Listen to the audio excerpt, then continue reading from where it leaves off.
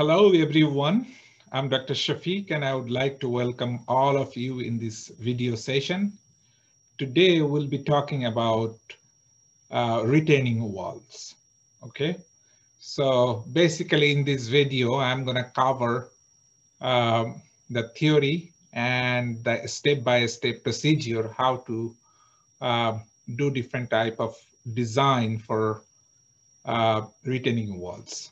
Okay, and then I'll post another video in which I'll show you a couple of example problems so that you can follow that one to do your homework.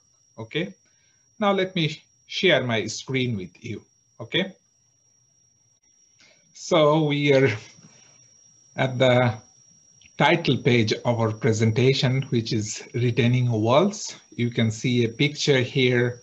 They have retaining walls in 3 different stages, and we are trying to actually hold the soil here, here, and here so that they can't, fall down from there. Okay, so that's the basic idea to hold soil. So retaining structures are basically to hold soil. And there are many reasons for that. Basically to improve property appearances, sometimes to create a flat area, make a slope useful. Sometimes it provides handicap accessibility, improve side drainage. You can see in this picture, actually we have provided weep holes here, like this is your weep holes, and this is a selected field which has very high hydraulic conductivity, so water can flow through this perforated drain pipe and then can pass the water through that hole to the other side. Okay, and then hold back water. That's actually a little bit different than holding soil. In many times, you know that when we make piers inside a river or sea, then basically we have to build a cofferdam with sheet piles or other kind of piles so that the water cannot get into that enclosed area when you put your concrete foundation there. Okay, so that's a little bit different objective than most of the retaining walls, which is actually constructed to hold the soil. Okay, and then basically to simplify maintenance. Now let's go here that what are the different types of retaining walls we can see. Okay, so first of all, we see there are 2 different types based on the stabilized system. So externally stabilized system means there is a wall which is completely independent, and this wall supports the soil when the and provided the support to the soil so that the soil cannot, uh, fall from its location. Okay. And then internally stabilized system means basically there is no wall down there, but the soil itself is stabilized with most of the time reinforcement so that the soil doesn't have to any support, physical support other than the reinforcement. Okay, there might be little or very thin wall down there just for the protection of erosion or the protection of the slope.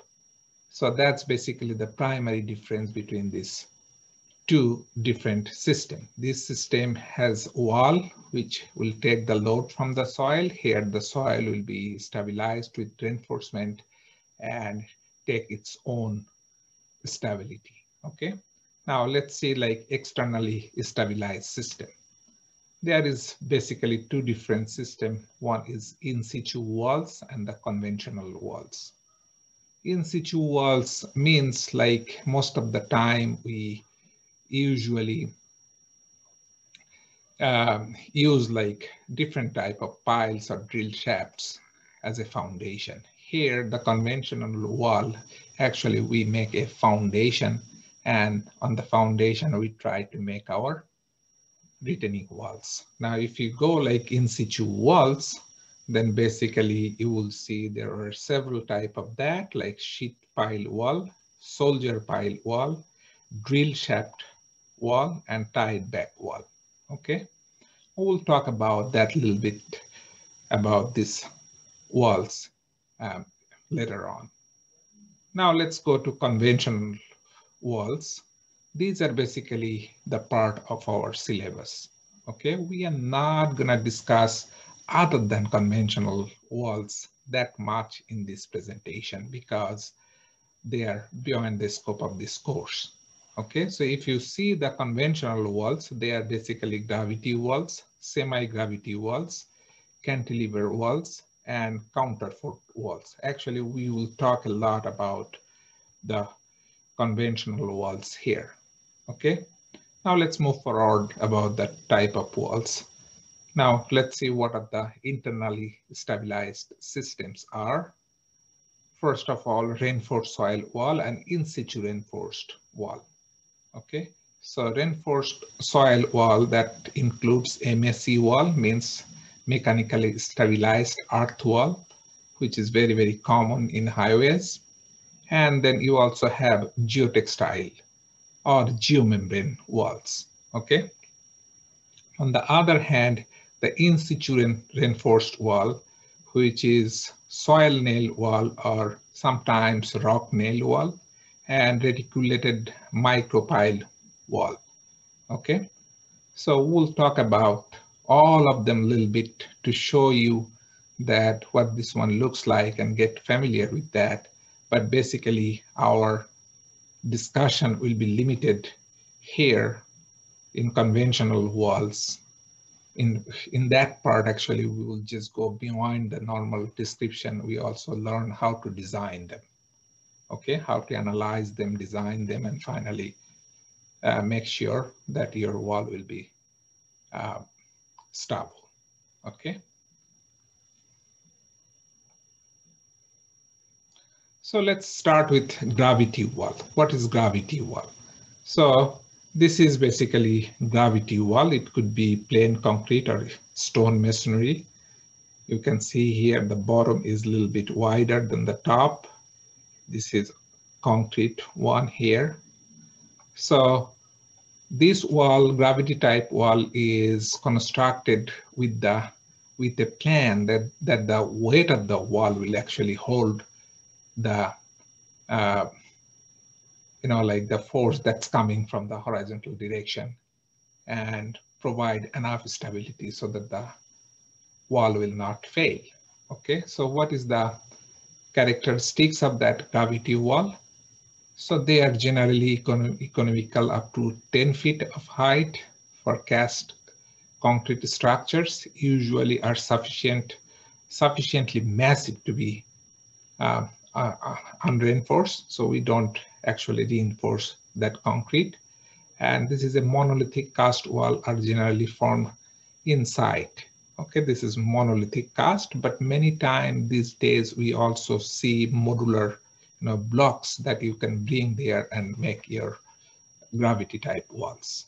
Okay, now let's see the next one, which is basically semi-gravity retaining wall, which is basically we try to make this one a little bit thinner and try to use a little bit reinforcement so that the thickness of the wall is not that high. So you can see a couple of pictures here for semi, gravity wall. And basically this is just the blend of the cantilever wall as well as and the gravity wall design. Okay, so what are the characteristics of semi-gravity wall? So that minimizes the size of the wall sections. Okay, so you need less concrete, but you need a little bit reinforcement there. Okay. Now the third one is basically cantilever, retaining wall, which is more and more common these days. you need like reinforcement here, but actually your wall thickness would be much smaller, much thinner in that case. Okay, so you can see here that the width of the wall here is not that much compared to here, and we have more reinforcement here. Okay, so that the moment created from that horizontal load and try to overturn that one will be taken by the, like tension by this reinforcement here. Now you can also see the cantilever retaining wall could be either precast here. These are precast cantilever wall. They are just putting that here, and they will fill that one with soil. Here you see this one is cast in place. Okay, this is your foundation, and this is your actual wall here. Okay, now what are the characteristics of cantilever wall? Is basically use much less concrete than gravity walls, but require more design and careful construction because you have to reinforce them. Okay, generally economically up to 25 feet in height. As we said earlier, that gravity wall is good for only 10 feet height. So if you go more height, then basically cantilever, like retaining wall would be, more appropriate in that situation. And again, it can be either precast or cast in place. We have both options open here. The fourth type of wall is counterfort retaining wall, which means like if you see the cross section here, this one is basically a cantilever wall, but the cantilever wall has to design so that it can take huge amount of moment from the horizontal pressure that's come from the soil. So basically they have several counterfort at a certain distance so that they can take a lot of moment here. Okay, so it could be either concrete or it could be masonry wall. Okay, so generally they are economical up to 25 feet in height, can be precast, or it could be also cast in place. Okay, so the primary reason for that counterfort, sometimes we also call that one buttress. Basically this buttress or this counterfort is to protect the moment that will be created by the horizontal load from the soil. Okay, now if we see the like usage in Texas, so from August 2010 to September 2011, just in 1 year, this is provided by TexDOT. You can see this is the pie chart here. 72% is MSE wall, mechanically stabilized earth wall. Okay, and then this is concrete block, only 1%. You see that chart here also. You can see it's just 1%. Cantilever drill shaft, that's 2%. Soil nail, 3%. Rock nailed, 5%. Tieback, 4%. Sprayed footing, that's actually like also the conventional, like retaining wall, that's actually 12%. And the other is 1%. So basically we see for TexDOT purpose, they only use 15%, like cases where the retaining walls is actually conventional retaining walls. Most of the other cases they use, like other type of walls. But this percentage of conventional wall would be much higher when you go for land development, like for housing and everything. Could be as much as 60–70%. So I think that like now we also need to know a little bit about the other type of retaining walls, even though we are not going to discuss in depth, but at least you can understand like what kind of retaining wall is that. Okay, now let's take a look. So externally stabilized in situ walls. As I said earlier, that this is sheet pile, okay? Sheet pile. So you can see these are sheet piles here. This is the cross section of the sheet piles. These are sheet piles. It's like if you see the cross section that looks like that, and you can make a joint here, or you can make a different joint here. So you can make like a bigger size of that. So they come with different sections, okay? And the thickness of that sheet depends on how long, like how tall wall you are trying to build, okay? So this is basically a caisson. You are just trying to make a pier inside water. So what we usually do, make a wall with the sheet pile here, and then basically we use pump to take the water out from there. But still sometimes we can see the water will try to seep through. So basically we try to take that water with the pump 24 hours, that as soon as it gets inside there, we'll take it out from there, okay? And then we put our foundation here. And when the foundation is done, we are at the top of the water, then basically we'll just take the whole thing out from there. So in this case, the wall is not only responsible to hold the soil, but also the water, okay? Now, the second type is soldier pile wall, okay? So soldier pile wall is like you usually put a pile here, a certain distance, depending on like what is the pressure that's coming from there, so that the soldier pile can hold that pressure from there, okay? So you can see these are the columns on top of the soldier piles, okay? And once you have that column, then you fill that one with either concrete blocks, sometimes with timber, sometimes with metals, okay? So that's your choice.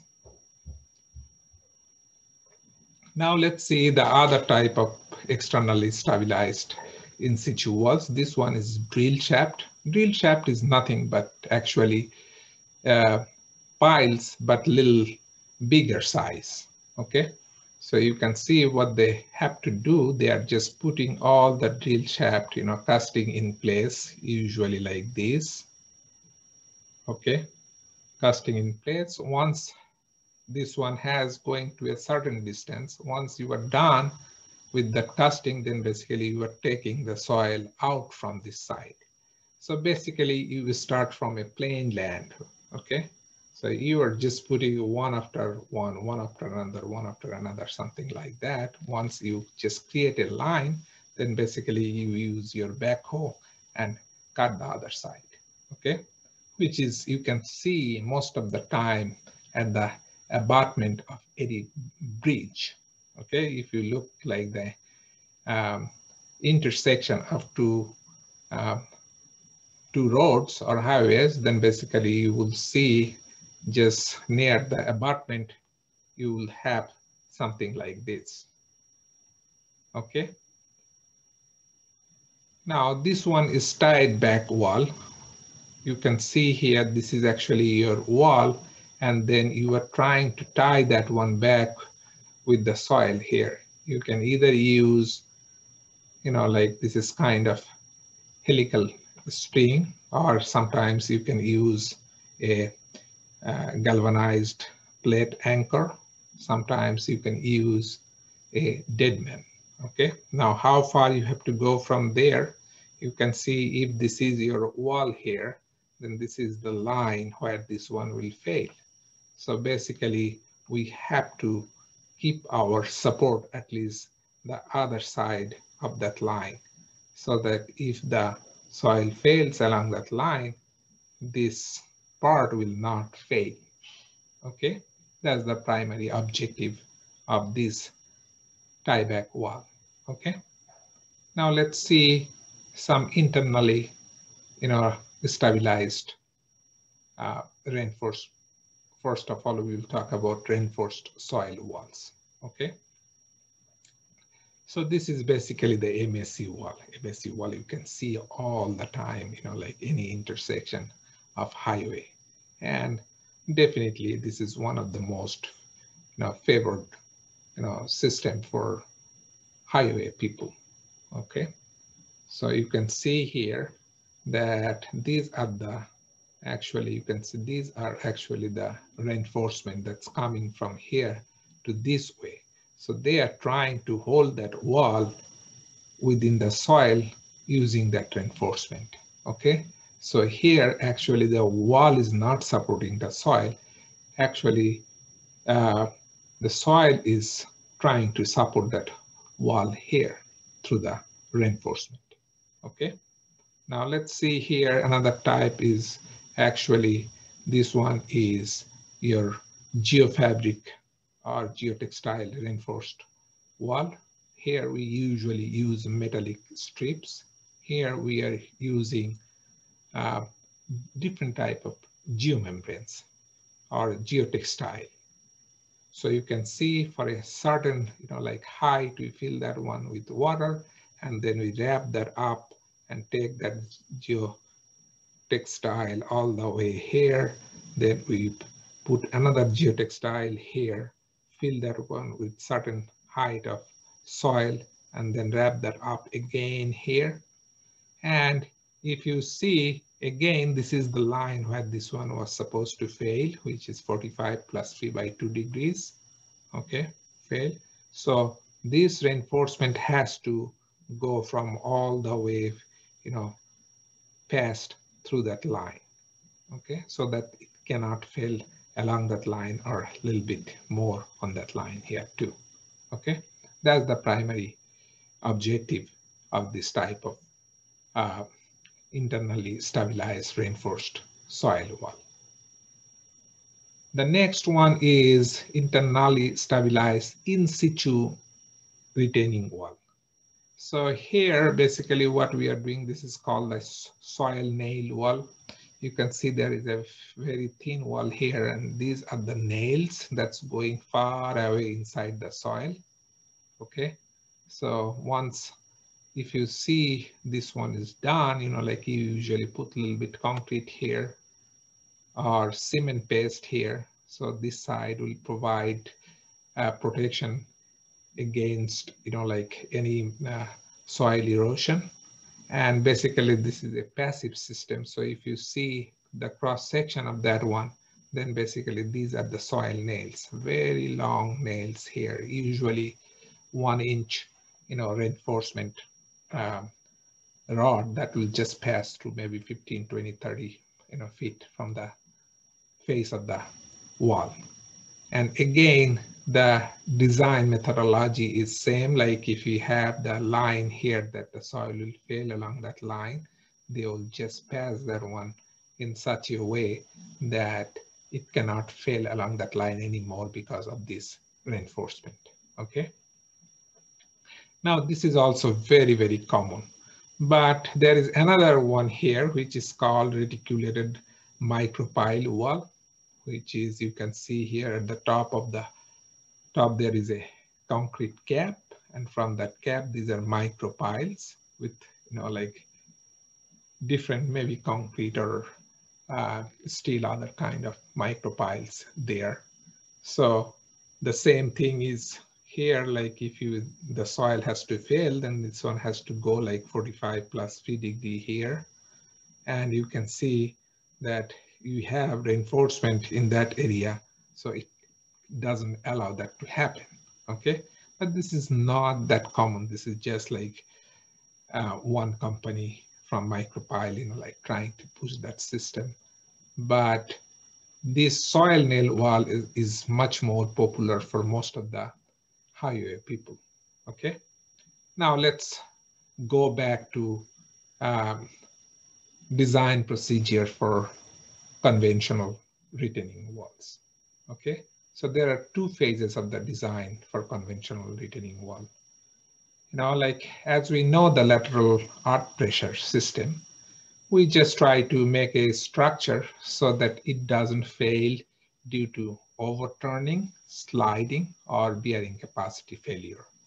So we have to check that one, that this one has enough factor of safety against overturning, sliding, and bearing capacity, which we'll talk very elaborately, in the next slide.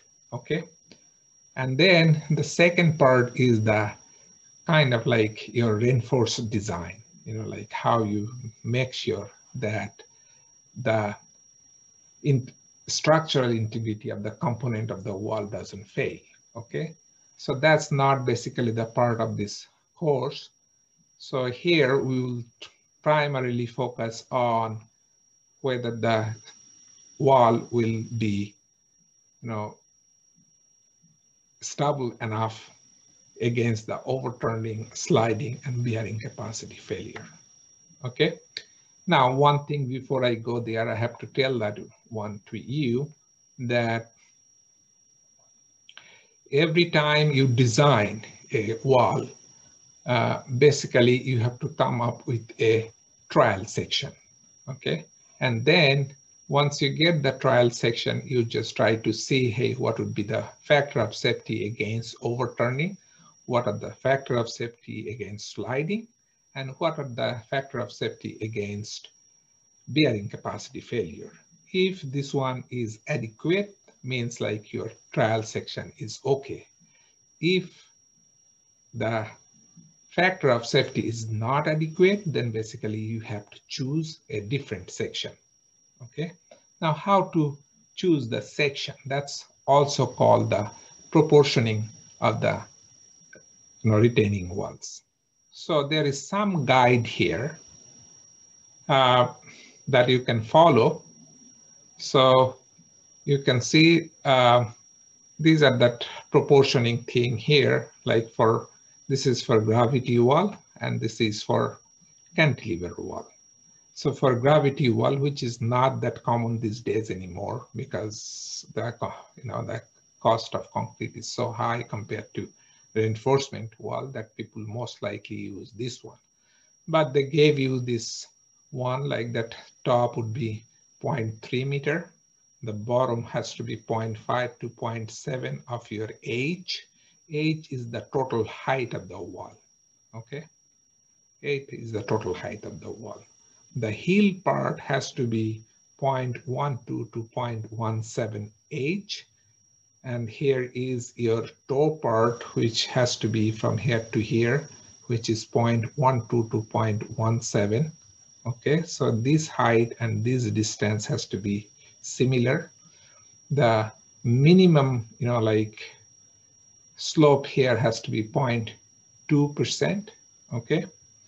And same thing here that you can see, if this is 1, this one has to be 0.02, means like 2% slope.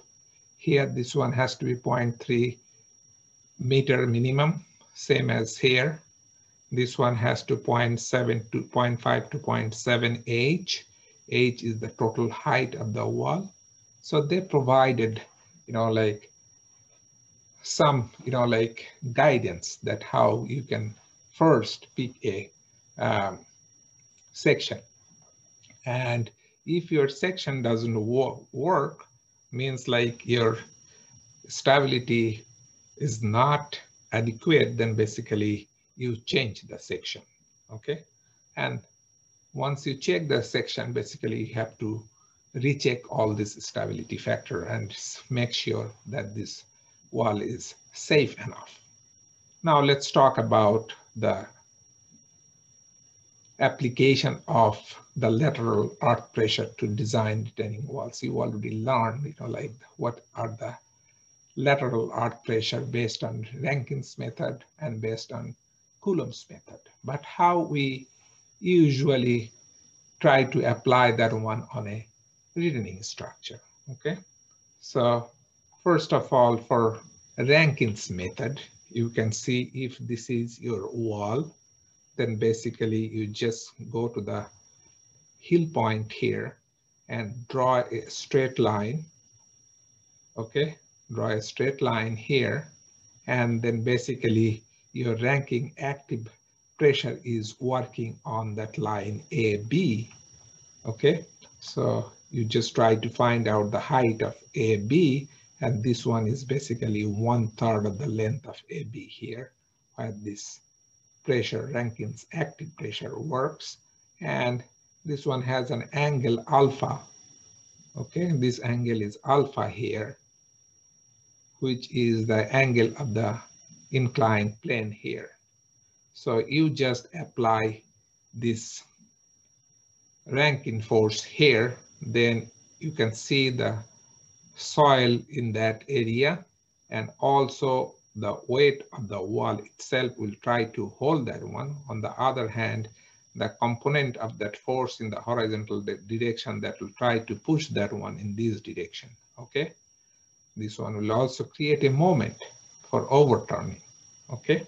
So we have to make sure that this one is stable enough, either overturning or from sliding or from bearing capacity failure. Means like this way, if the bearing capacity fails occurs, then basically there will be substantial settlement and eventually this one will fail, right?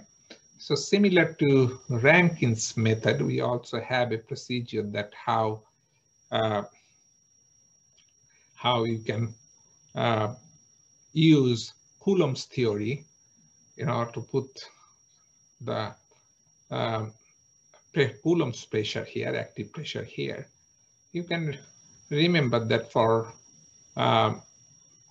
Rankine's method, we usually draw a line here and the force work on that line AB.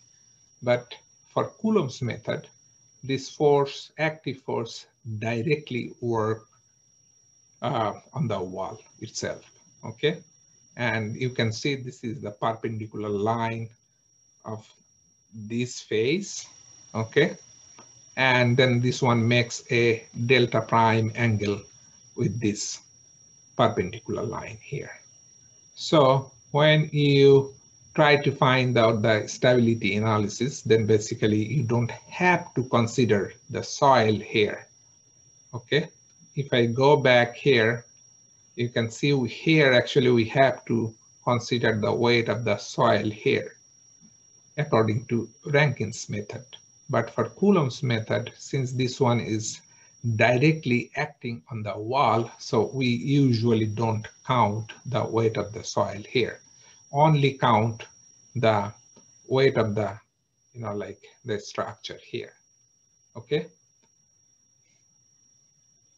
So now what are the stability check we have to do?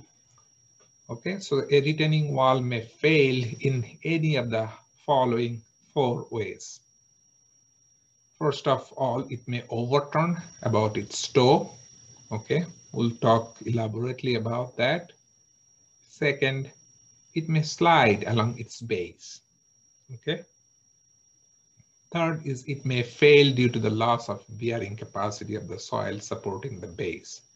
And number 4th is kind of deep-seated shear failure, or sometimes we call that one is kind of global stability, that the slope will not fail there, okay? This one actually fails not within the wall, it's much deeper than the wall, okay? So this is basically the last part, like the number 4 is basically a global stabilization problem, what we usually analyze in slope stability course, okay? So usually we check the first 3 here to make sure that your wall is safe enough, okay? The number 4 one can be done only in special cases if we see there is a very weak layer of soil below the foundation of the wall, very close to the foundation of the wall, means like most of the time 1.5 B depth. Okay, if we see any weak layer within the depth of 1.5 B, then basically we must have to check the deep-seated shear failure criteria. Okay, now let's see one by one that how usually we can find out that stability for each of the cases. Okay. So first of all, this is stability against overturning. So you can see here that this is your wall, this is your soil here, and this soil has creating some pressure here, okay? A force here which will try to overturn that one, okay? So same thing here. When you take a moment here, if you see that your moment in this direction is higher than the moment this direction, so this one is gonna overturn. That's the same thing here, okay? And you can see from that picture that overturning is not a good thing, like it's not gonna work, okay? So you can see here a couple of cases, like this is actually a retaining wall here, which is failed because of the overturning.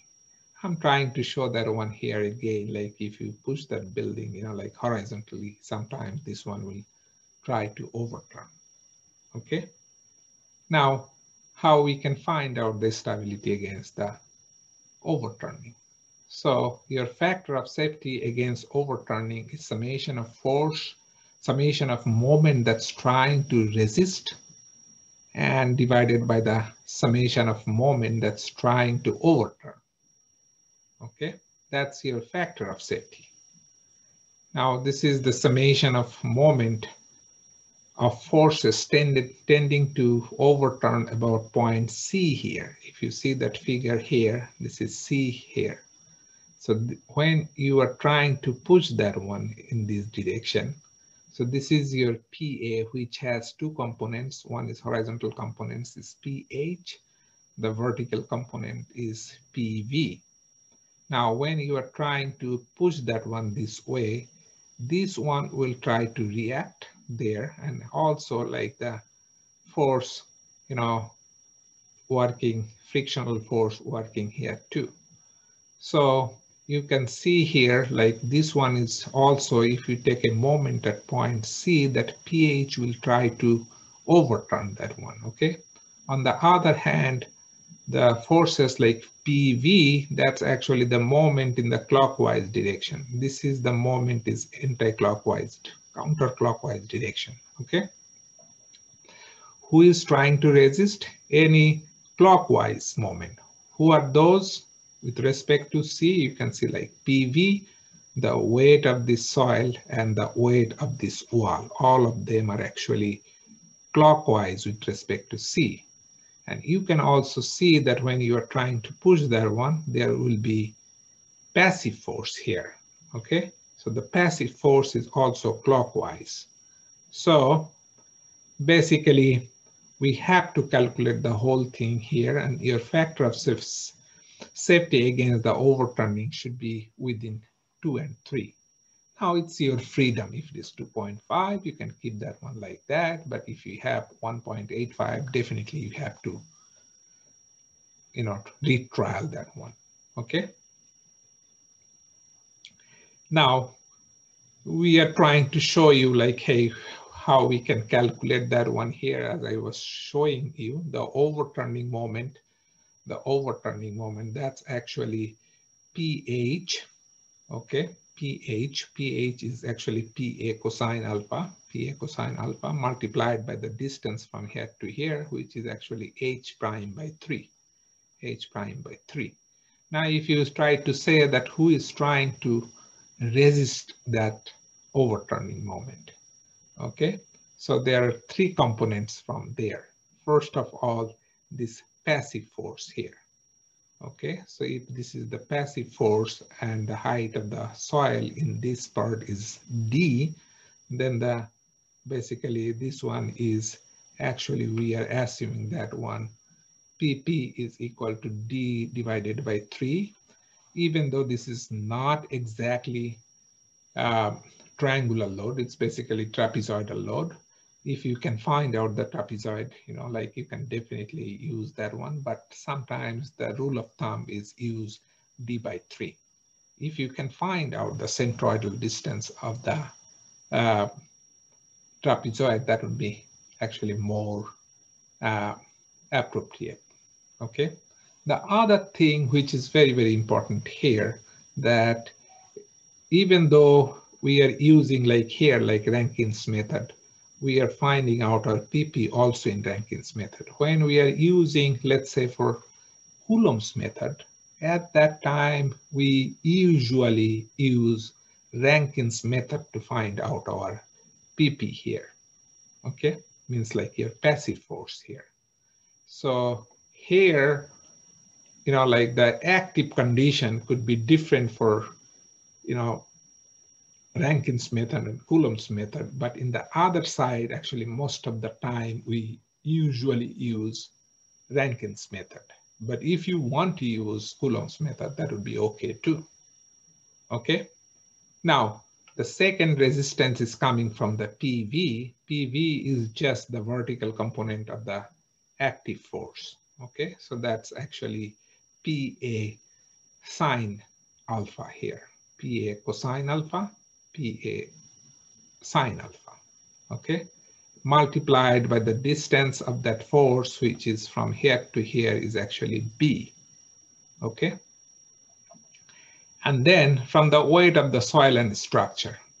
So if this is your soil and the centroid is here, then weight multiplied by this perpendicular distance from here to the centroid of that load is basically the moment that's working, like clockwise. Similarly, if I take the moment of, calculate the weight of this one and find out the centroid here. So this weight multiplied by the distance from here to here, that's actually the moment created by this segment here. So we have to just find out for each of the segment here, you can see they are showing here each of the segment, like segment 1, segment 2, segment 3, segment 4, and segment 5. For each of the segment, actually, you have to find out the total weight and the centroidal distance from point C. Once you find that out, then basically you can add all of them together to find out the total resisting moment from the weight of the soil and wall. Okay, so you add all of them together to find out your total resisting moment. Okay, so this is the total resisting moment would be, this is from your force here, this is the force from here, and this is the force from weight of the soil and structure. Okay, so finally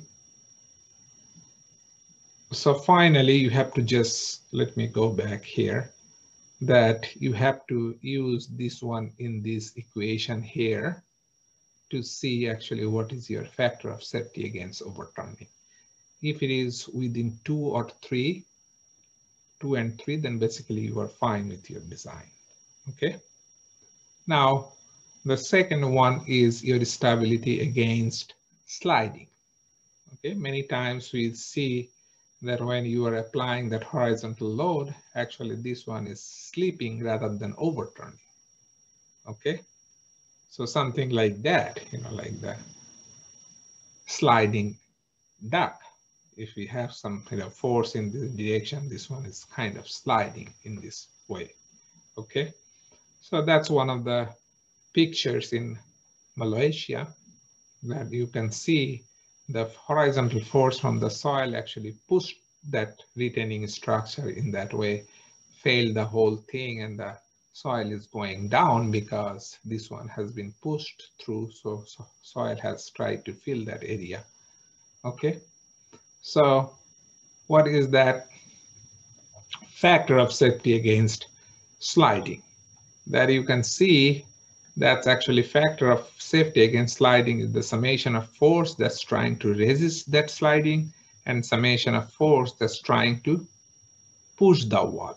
Okay, so if you see here, if you take the summation of Fx, means like in the horizontal direction, so you can see this is trying to push, like Fd is basically pH, and who is trying to resist?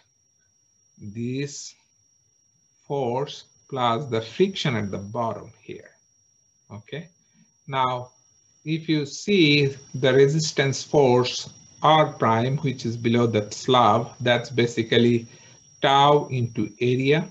The force is stress into area, and now tau is basically sigma prime tan delta prime plus Ca, where sigma prime is the normal stress, delta prime is the uh, angle of friction between the slab and the soil below there, and Ca prime is the cohesion between the soil and the wall. Okay, so that's the part here. Like now you have to add PP with that as the resisting force for sliding. Okay, so let's move forward and see here that horizontal resisting force is total is basically this part from R plus PP. Now if I plug that value here, okay, so my normal force is basically, normal stress is basically normal force divided by the area. Area is basically B into 1 because this is the width is B. In the other direction, this is just 1 or unit length. So if I plug that value, finally I get this one here, that my total horizontal resistance force is this one. Okay, so, and I already know that the horizontal driving force is PA cosine alpha. So if I put everything here, like the factor of safety against sliding, that's basically the resisting force divided by the driving force in the horizontal direction. Okay, so basically,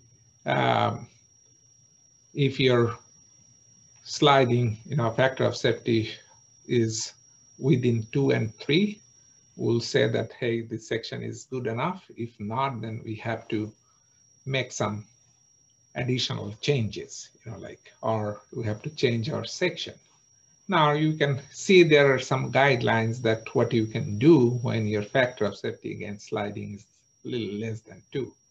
Okay, so you can just modify the section. Now how you can, if you see that equation here, so you can see that your factor of safety against sliding is basically summation of resisting force divided by your driving force. Now how you can increase that Fs is like, if you increase here, right, the resistance, if you increase the resistance force, then basically this one will increase. Or you can just decrease the driving force, that will cause the Fs to increase too, right? So there is two different methods. One is increasing the resisting strength, and the second one is reducing the driving force. Now, how we can just increase the resisting force here? So you can see like there are a couple of components here. First off, increase the width of the base slab. So you can just increase the width of the base slab. If you increase that one, then basically your B is increasing. When B is increasing means like this one is increasing. Okay, and second one is like use a key to the base slab. Here you can see there is a key here. Now I just added that key here. So what will happen, like when you add that one, then basically your D1 is now much bigger than your D. So this PP will increase. Okay, so the resisting force PP will increase. And if you increase that one, then basically this part will increase too.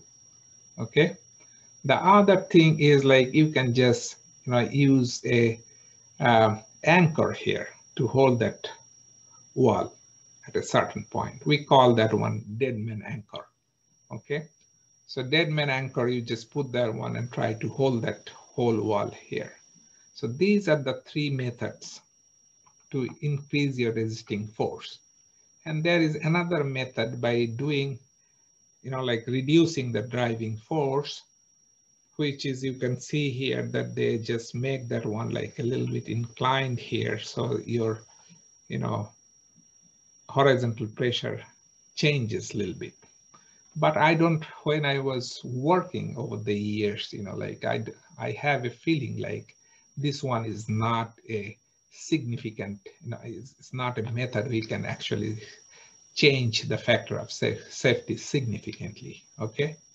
So the most um, useful method is basically use a key, okay, at the bottom of that slab.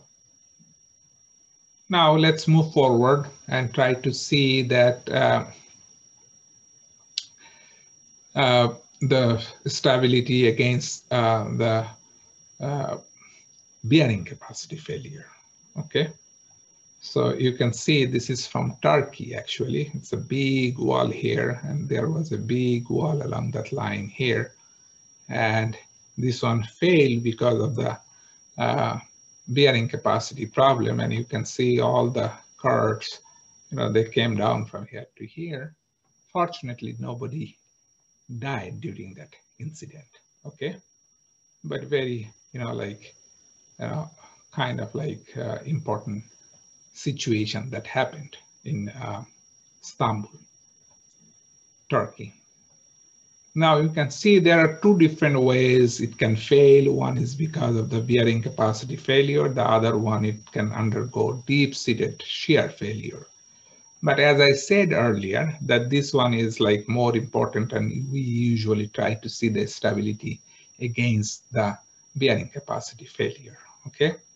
So if I go here, then you can see that's actually the other cases, like in Istanbul, Turkey too, because there was a wall here. You can see this is the wall, which the part here has destroyed.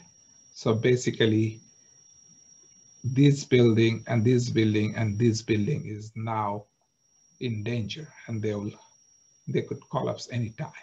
Okay, so they made a wall here, and then they built this house. Now, when the wall failed, a lot of soil from the below of that building actually failed there too. Okay, so basically your factor of safety against the bearing capacity failure is QU divided by Q max. QU is the ultimate bearing capacity of the soil, and Q max is the maximum bearing pressure that's coming from the wall to the soil. Okay, so if your factor of safety has to be usually 3 for the bearing capacity failure, okay? If it is less than 3, then you have to double check your section.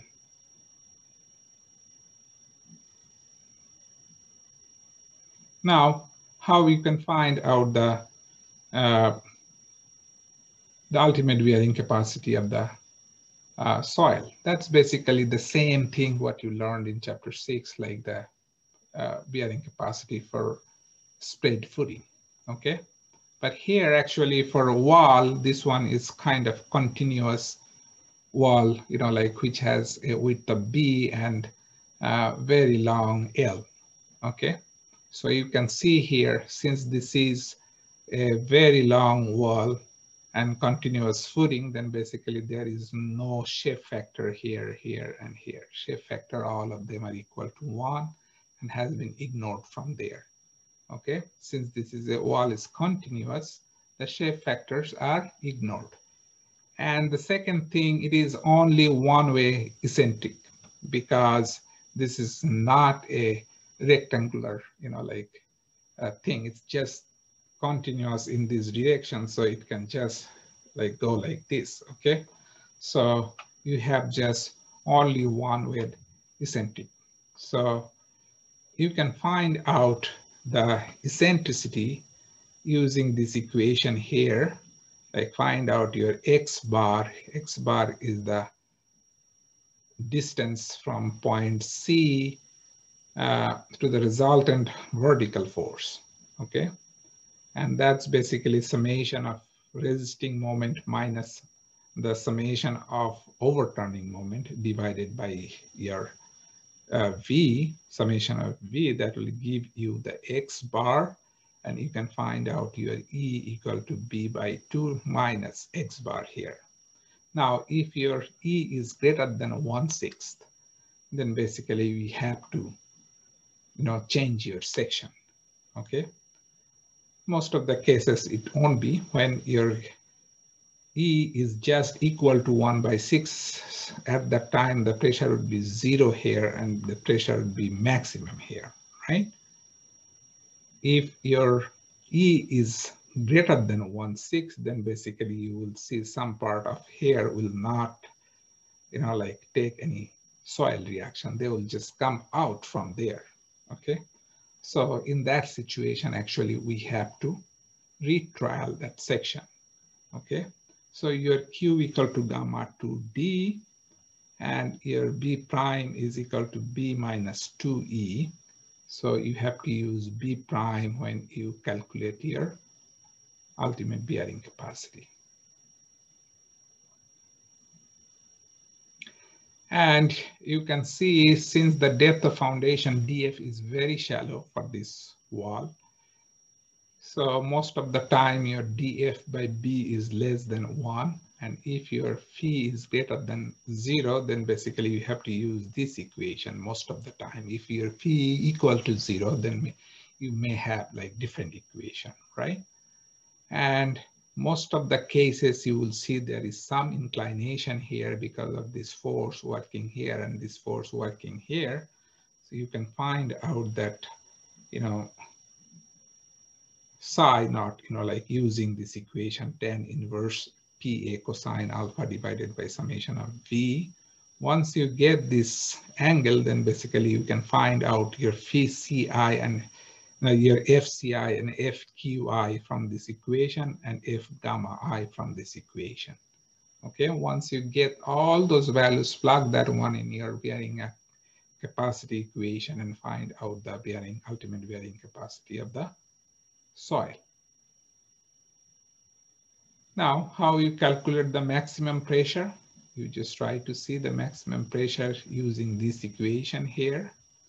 You find out your minimum pressure is this much, but minimum pressure is not that important. The most important thing, your maximum pressure, to make sure that your maximum pressure is much lower than your ultimate bearing capacity, right? So your factor of safety is basically your Q max divided by QU, okay? So, and you have to have at least factor of safety of 3, means like your QU has to be more than 3 times higher than your Q max, okay? Now that's the, like global stability check. We usually don't do that one. If a weak layer of soil is located in shallow depth, means like 1.5 times of the width of the base, then a global stability check is required. Otherwise, you don't have to do that one, okay? So a deep shear failure can occur along the cylindrical surface such as ABC shown in the figure below. You can see like the failure surface is just like this because this is weak soil and the shear strength from here to here is basically very, very low, like the resisting shear. So this one can fail along that line or this line here, and it's not within the wall. That's why sometimes your wall might be intact, okay, even after failure. You can see this is actually a slow failure here. So your wall is actually intact, but this one has failed from the soil, okay? So that's about it. So if you have any question, please feel free to contact me by email or just any other means of like Skype or FaceTime, okay? And then I'm gonna provide another video to show some of the example problems. If you see that 2 videos, then basically you will be able to answer any question about that retaining walls. Also, you'll be able to do your homework problem.